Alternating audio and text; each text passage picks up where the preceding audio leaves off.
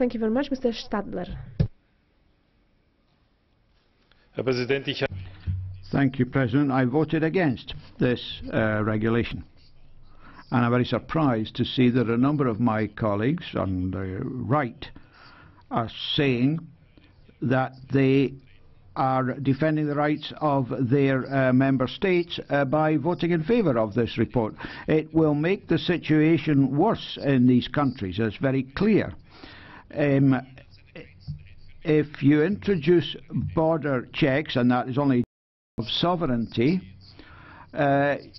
you will have to do. You cannot do so without the permission of the Commission if you are inside the Schengen area. How can you call that progress?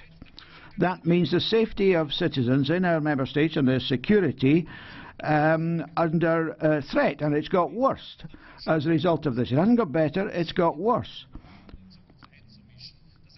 They can't do anything without the Commission getting involved in the future. We should go for the Danish model so that the member states can do this without having to keep on asking the Commission. Thank you.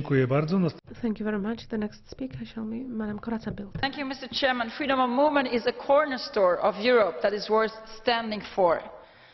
Today, with the agreement on Schengen governance, we have given the possibility to have a more transparent, more efficient and stronger Schengen cooperation.